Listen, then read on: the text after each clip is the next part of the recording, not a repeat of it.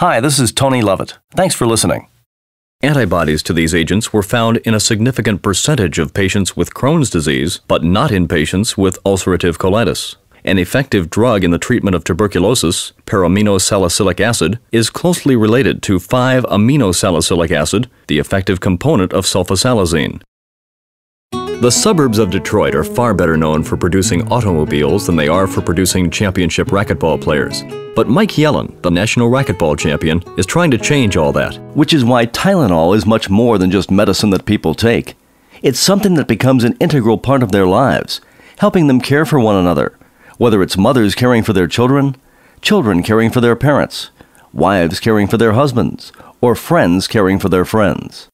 And thanks to this relentless commitment to caring and our unrivaled professional endorsement, the relationship we've established with our consumers over the years will continue to build in strength as we look to the future.